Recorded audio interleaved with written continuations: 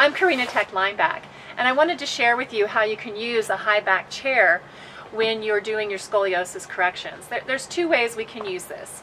The first way I'll do when I'm facing you. So you sit with the chair on the side of your thoracic convexity. So my right ribs pop out, so I'm going to put my right ribs close to the chair. I'm going to put this underneath my left hip because that's the side of my lumbar or low back convexity. I'm going to push my right hip down and I'm going to pull it back. I'm going to put my elbow up on the chair in that teapot arm that you saw in the seated correction video, which I'll put a link to here for you. And from here I'm going to pop my right rib forward, keeping my arm firmly placed here. I'm going to slide my ribs away and then I'm going to keep this here so the whole unit doesn't get to slide. Does that make sense? The right rib goes forward and it's going to glide left and my right elbow pulls back to the right.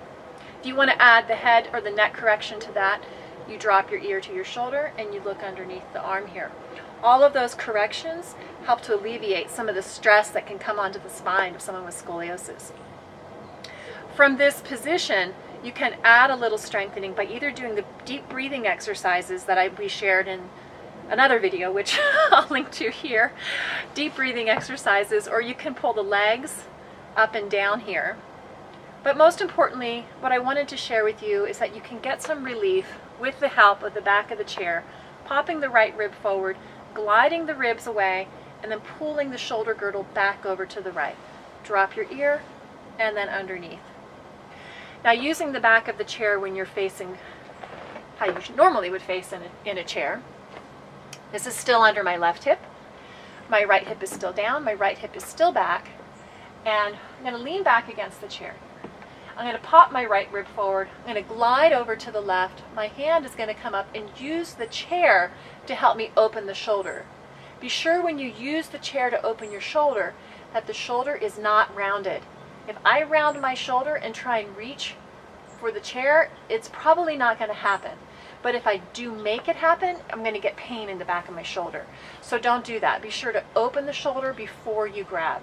And then from here you can do the breathing or the knee lifting exercises. The other thing you can do is you can reach, if there's a headrest on your seat, you can reach for the headrest, or you can even reach for the back of your head. And then just press the hand in and pull the elbow back. That might be the easiest version as opposed to hanging onto the chair, which might be too far back in most cases. So from here, you're lifting and breathing and all the other exercises we did in the next video, or the link that you'll see down at the bottom of your screen on this video. Okay, that's it. Good luck and let me know if you have any questions.